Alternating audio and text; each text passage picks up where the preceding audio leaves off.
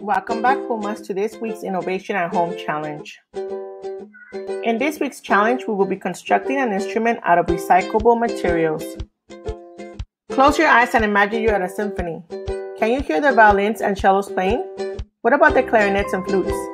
And you can't forget about the tuba. What if I told you all those instruments sound different because of the vibrations? Sound is a type of energy made by vibrations. When any object vibrates, it causes movement in the air particles. These particles bump into the particles close to them, which makes them vibrate, causing them to bump into more air particles. This movement is called sound waves.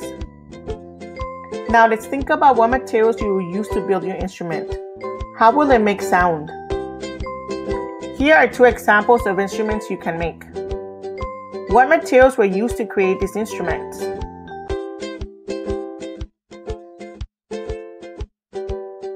What about these instruments? How do they make sound?